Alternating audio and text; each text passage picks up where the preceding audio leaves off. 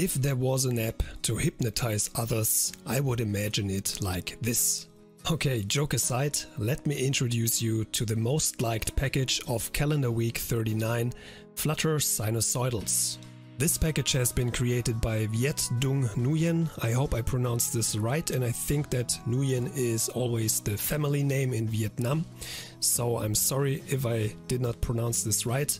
And yes, as far as I can judge as a non-mathematical person, this project must have been very difficult because it is basically based on mathematical formulas, so I have to praise the developer who made it possible for all of us to visualize sine curves without having studied math.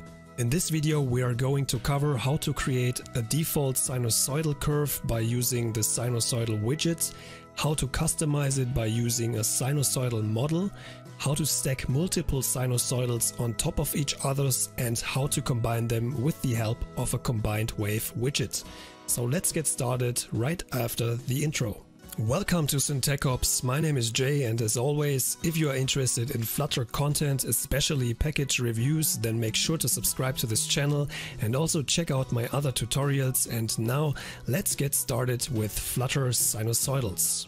To set up this project, as always, take this line from the documentation and paste it inside your pubspec YAML file, and there where you want to use the widgets from this package, paste in this import statement at the top of the file. To create a default sinusoidal curve, you can make use of the sinusoidal widget. This one has to hold a child. In this case, we're using a container with a height of 500 and a color of blue, but you can use any other widget. So if we save this one, then you get this kind of sinusoidal curve. To customize your sinusoidal widget, you can make use of the sinusoidal model. This one is automatically created if you don't provide one. So let's take this sinusoidal model that we have created down below and provide it to the sinusoidal. Nothing changes because there are some attributes that we have to customize. The first property of the sinusoidal model is traveling, and this is by default false, so let's activate this and set this to true. But before I do this, I recommend you to have a close look on the waves.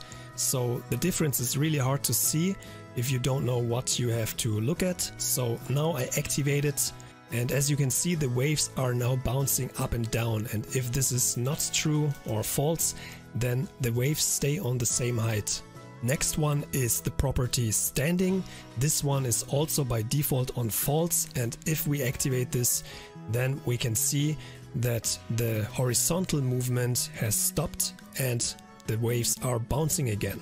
Then we have amplitude. This is by default on 10, and if I activate this one and set this to 25, then we can see the curves are much higher than they were before. So I think this one is for the height of the curves. So the higher the amplitude, the higher are the curves. By setting this to 100, you can clearly see the difference now. Next is frequency, which is by default on 1. I set this one to 5. And as you can see, this is kind of the speed of the waves. Next is waves, which is by default on 1. And with this one, we can increase the amount of waves. Next is the center property, which is by default on 0. And what we can do with this one is we can kind of determine the spacing between the curve and the top border of the wrapping widget. So this is a little bit confusing because of the name, but this really comes in handy when we are using multiple sinusoidals on top of each other. The last property, translate, is also by default on 0, and this one also comes in handy when we're using multiple waves on top of each other, because even if we change this to 5, then we don't see any difference, because all this is doing, it shifts the waveform in time, which means if we use a negative value, then we have a delay, and if we use a positive value, then the wave comes earlier. Before we come to the part where we stack multiple sinusoidals on top of each other, there are two more properties that I'd like to cover. There's period. This is the period measured in milliseconds to complete a full revolution. And even if we set this to a high value like 5000, we don't see a difference, because I think this one also needs multiple ones to see the difference. And then we have reverse. With this one we can mirror the waves horizontally.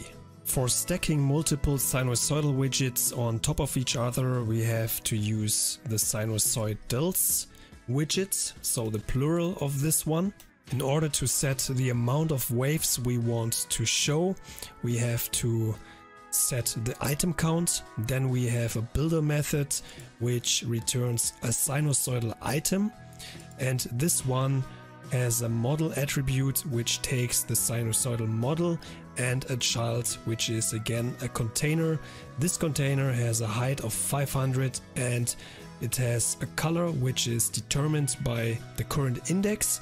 Here down below we have a list of colors, red, green and blue, and inside of the sinusoidal model we are just setting some of the common properties. And if I save this one, then you can see we have 3 waves on top of each other.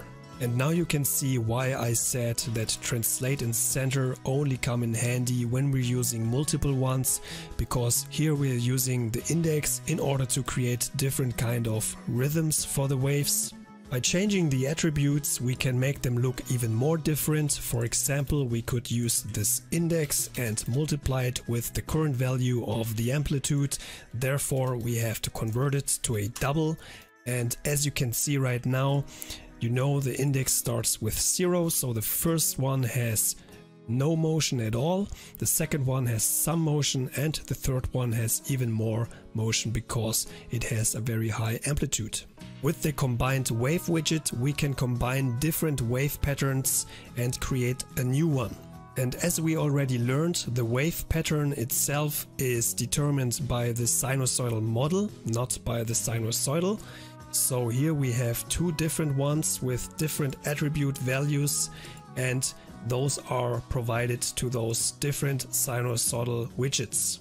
And in order to combine the sinusoidal models, we use a CombinedWave widget, which you can see here. Here we have a list of models. This one takes the 2 models which we created here down below, and it takes the same container. And if I save this, then you can see which type of wave we get if we combine those 2. And the CombinedWave widget also has a reverse attribute with which we can change the direction. And finally, at the time of the recording, we get from the package as it is right now one predefined wave, which is called MagmaWave. I think I covered all the aspects of the package, but if you want to learn more about it, then make sure to check out the documentation. Here you find at the very bottom some references, a Wikipedia article about sine wave, and there's also this tool with which you can create your own formulas. So check out the pubdev documentation and give this project a like.